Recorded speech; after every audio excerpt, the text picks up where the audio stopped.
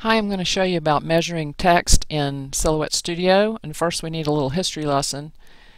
Type began with blocks of metal or wood, and you had these blocks that were all the same height even though the letters were different sizes, and you needed to size the blocks so that the biggest letter high and the lowest letter low could fit on the same block. So this size of the block was known as the point size, and originally 72 points was equal to an inch. In digital type we've gotten away from that, but we still use the same concept of the point size being the overall size of the font if you can imagine it on a block. So that's the same in Microsoft Word, most of your graphics programs, and it's the same way in Silhouette Studio. But where that gets confusing is that when you click on a font, and all of these are 72 point type. If we look over here, you'll see that the measurement is the same, but because the designers have used different references, they obviously look different and have different measurements on the screen.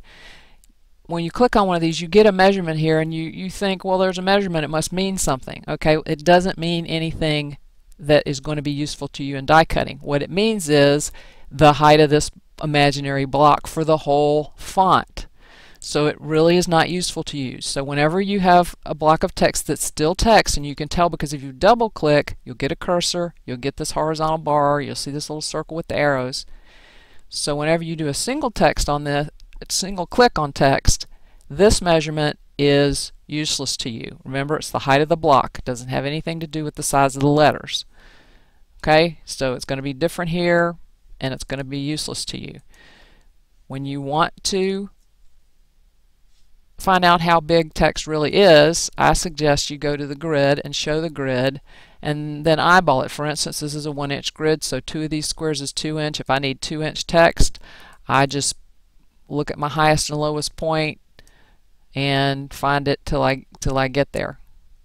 Then I can read off this number, 94.7, or say 95 points. Then I know that 95 points in this font, Last King Quest, gives me a 2-inch top to bottom, and I can use that 95 points every time and be good with that. The other way I can do it is to change this to a path by ungrouping, and then these measurements become real. They're actually measuring the letters because now the letters are just any other shape. 1.981, I was a little bit off there. But the downside of this is not editable text anymore. Now this is just a shape like any other shape out of your library or whatever. You can't double click this and add more text or anything like that. So you lose the ability to edit it as text. It also is hard to come in and match text to this later because you don't know what size points it was.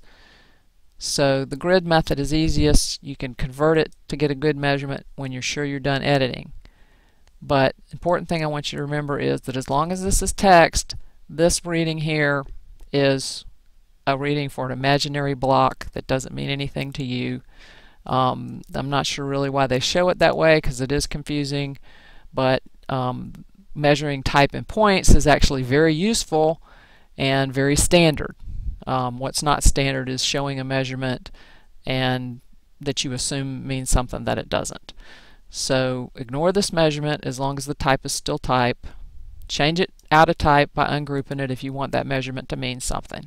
But don't do that until you're sure you're done editing the text, because once you do that, it's not like regular text anymore. It has to be edited as a shape. I hope that helps you understand a little bit.